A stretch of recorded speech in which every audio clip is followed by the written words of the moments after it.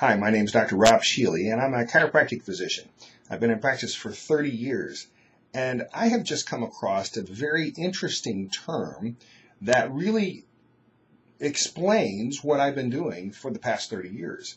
I'm very excited about it. I want to share this a little bit. The term is called energy management.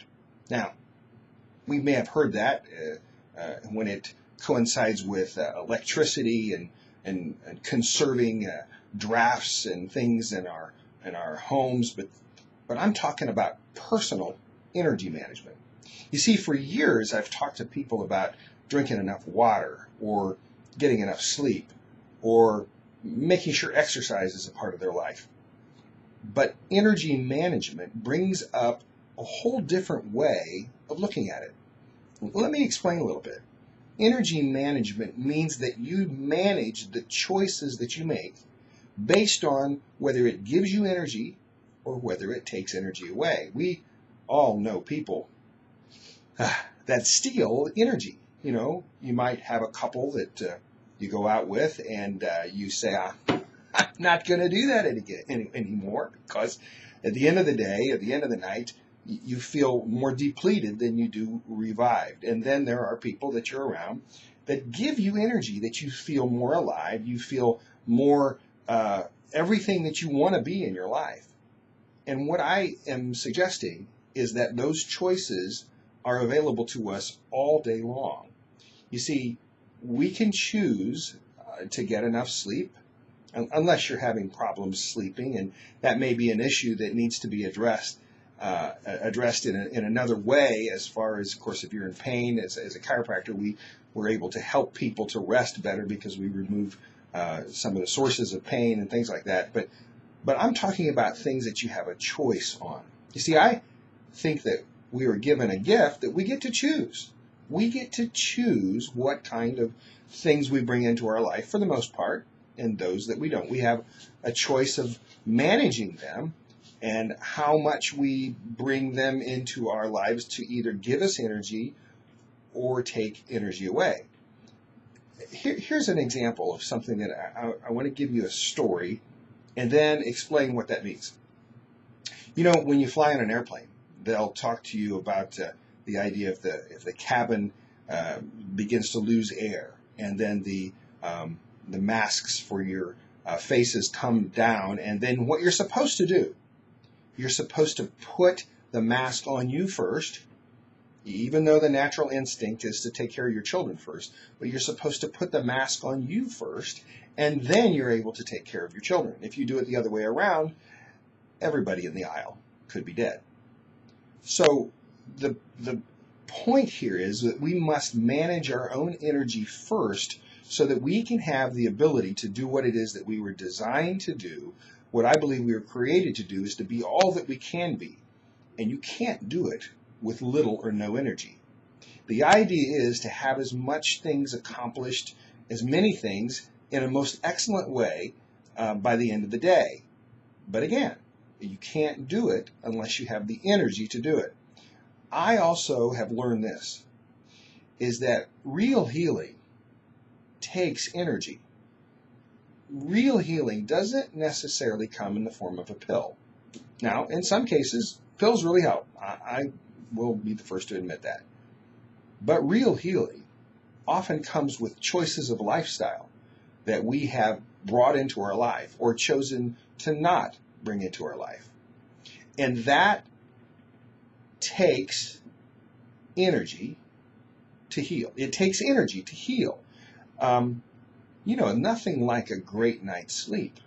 There's nothing like a wonderful meal that you feel better at after you've eaten. You know, sometimes people go out to eat and 2 hours later they feel like they're falling asleep. It's not necessarily the food, it's the kind of food. It's the kind of food that you eat that then your body then takes so much energy to digest. It doesn't make sense to make your body work so hard at digesting food when if you just eat the right kind of food, it doesn't take that much energy. In fact, you are able to assimilate the food and digest it quickly enough that it gives you energy in your body. So choices of food, the kinds of food, the times that you eat, the quantity that you eat are all choices in energy management. Of course, there's other things, and I'm going back as I'm thinking, these are the things that I tell my patients, have told my patients for years, but really it sounds so much better and it makes so much sense. And I've told this to several patients, and they go, yeah, that makes sense. It's about energy management. Think about the things that make you tired, or that wear you out, or that suck energy from your life. Well, we can choose, not in every case, but I'm talking about 80%. We can choose how much of that we're going to bring into our life. Sometimes we have to deal with those things, but we don't have to throw all of the energy in that to the point where we're totally empty, and we're empty at the end of the day. We don't have what it is that we need to give our families when we come home. This has made a big difference. As I said, I went to a seminar and it talked about this energy management, and I thought, this is what I do.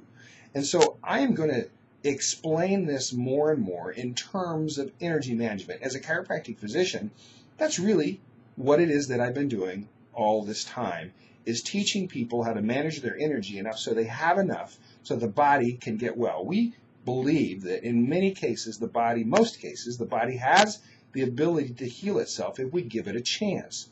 Now, I'm not going to talk and tell you that I think chiropractic care can cure everything.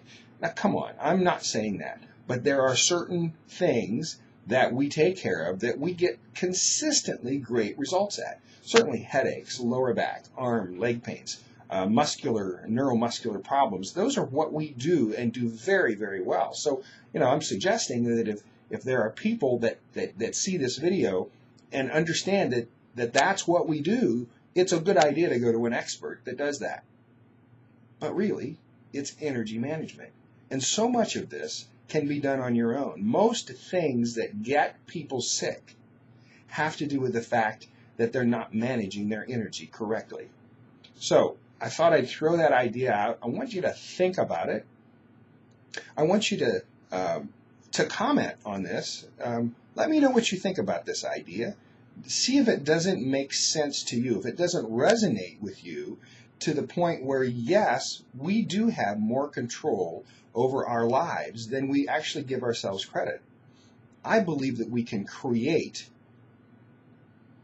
events, situations, opportunities in our life by the choices that we make and by the people that we hang out with and the things that we read.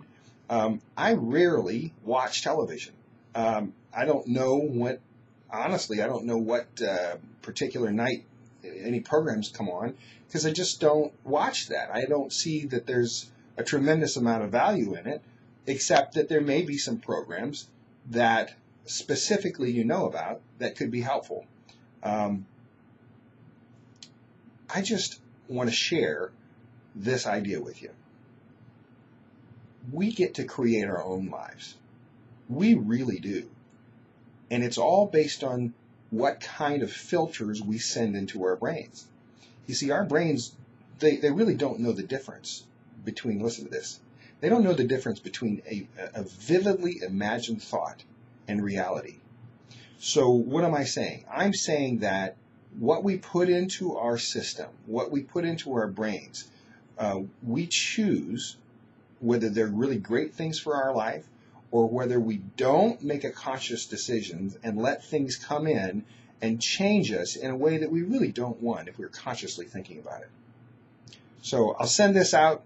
I'd be interested in what you're thinking and what your thoughts are, and I'll talk to you later. Bye.